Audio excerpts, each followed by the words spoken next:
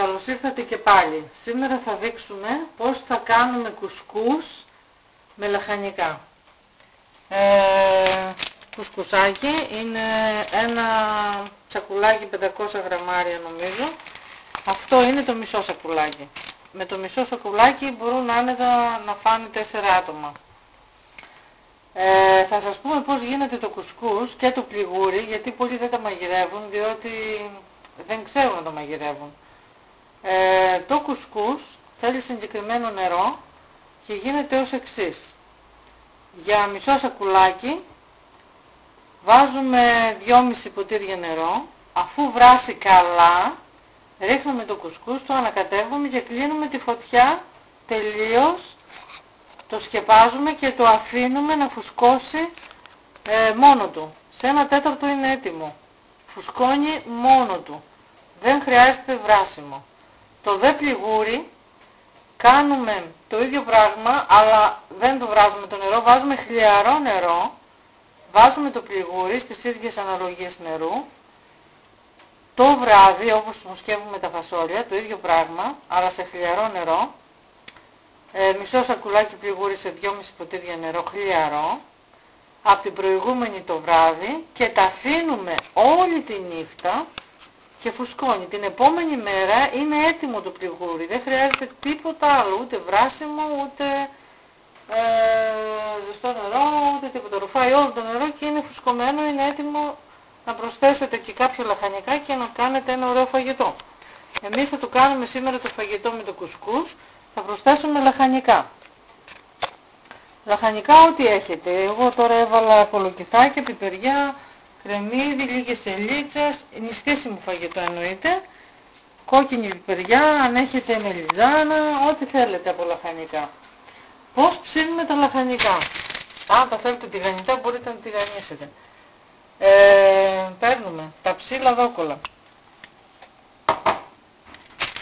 Λαδώνουμε τη λαδόκολα, έτσι ψήνουμε και τα κολοκυθάκια και τη μελιτζάνα. Λαδώνουμε τη λαδόκολα. Τα κολοκυθάκια μας, αν θέλουμε να τα ψήσουμε και χωρίς να τα βάλουμε στο κουσκούς, μπορούμε να τα δώσουμε ό,τι σχήμα θέλουμε, είτε ροδέλες είτε πλατιά να τα κόψουμε. Τώρα, επειδή θα τα βάλουμε στο κουσκούς, θα τα κόψω εγώ μπαστούνάκια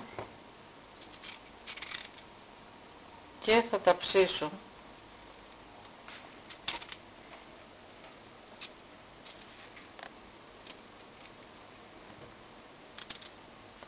Μέχρι να ψηθούν τα λαχανικά θα έχουμε κάνει και το κουσκούς και θα τα αναμίξουμε όλα μαζί και το νηστίσιμο φαγητό μας είναι έτοιμο.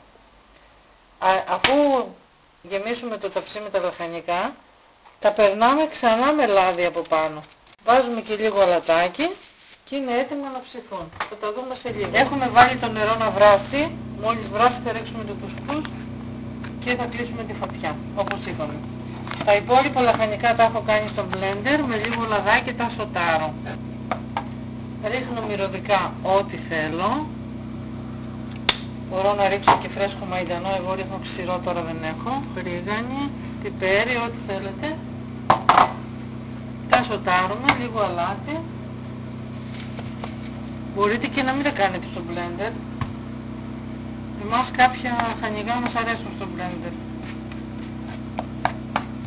Οι πιπεριές ας πούμε, όπως και στην πίτσα, συνήθως τις βγάζουν τα παιδιά.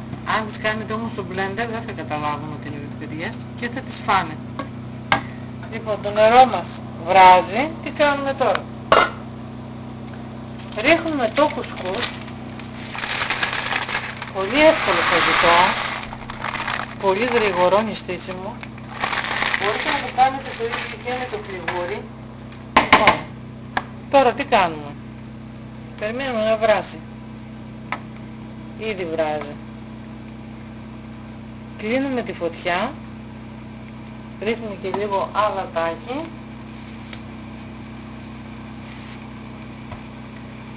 Βράζει. Κλείνουμε τη φωτιά. Το σκεπάζουμε. Και το ξεχνάμε για ένα τέταρτο, φουσκώνει μόνο του. Είναι έτοιμο. Μέχρι να ψηθούν τα λαχανικά μας το κουσκούς θα είναι έτοιμο. Ή αν θέλετε τα ρίχνετε όλα στο τηγάνι, τα τσιγαρίζετε λίγο τα λαχανικά και δεν τα ψήνετε, πιο υγιεινά είναι ψημένα. Και τα ρίχνετε μόλις είναι έτοιμο το κουσκούς όλο μέσα. Θα τα δούμε σε λίγο. Έχουν ψηθεί τα λαχανικά μας, τα ρίχνουμε και αυτά μέσα στα άλλα.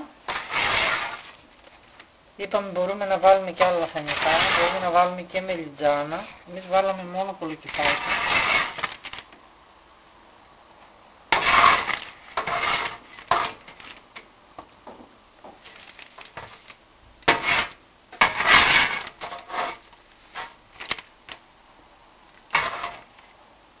Μπορούμε κατά αυτόν τον τρόπο, όταν μαγειρεύουμε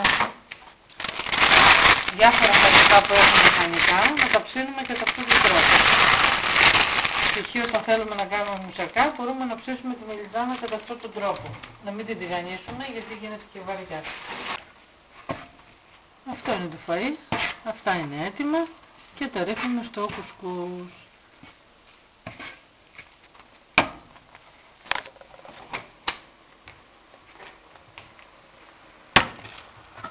Το κουσκούς είναι έτοιμο, έχει φουσκώσει. Ρίχνουμε και τα λαχανικά μας μέσα.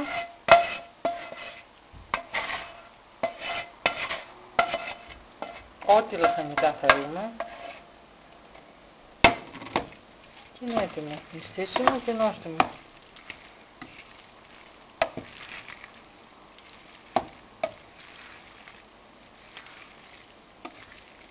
Έτοιμο για σερβίρισμα. Πολύ νόστιμο το κουσκούς. Με τον ίδιο τρόπο μπορούμε να κάνουμε και το πληγούρι. Από εδώ και πέρα δείχνουμε νηστίσιμα φαγητά μέχρι το Πάσχα. Εύκολα φαγητά. Το σερβίρουμε.